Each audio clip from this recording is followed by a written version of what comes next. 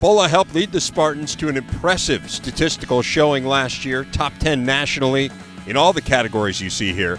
This continued a trend for MSU. They joined Florida State and Notre Dame as the only three schools nationally to finish in the top 10 in total D, rush D, and scoring D each of the last two seasons.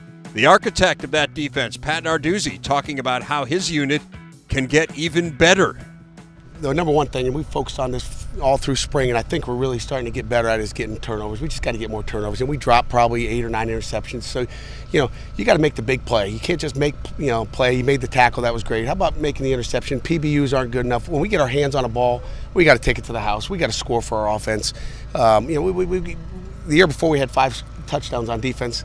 Last year we had 0, and that's the difference. So how good are you? We got to score on defense, and we've got to get the ball back to our offense in good field position.